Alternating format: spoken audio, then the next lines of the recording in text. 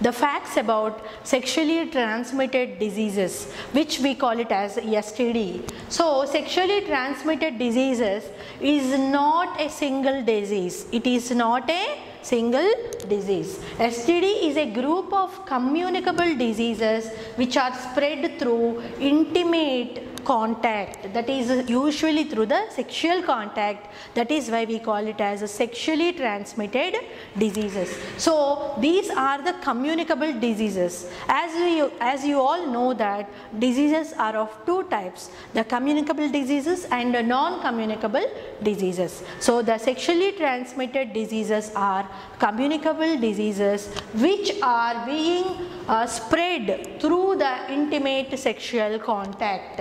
About 1 in 4 sexually active teens gets an STD every year. So every year this is the rate of the diseases attack, STDs attack in the world, and about half of all new HIV cases occur in people under the age of 25. So under the age of 25, that is from 14 to 25 years of age, these people are highly affected.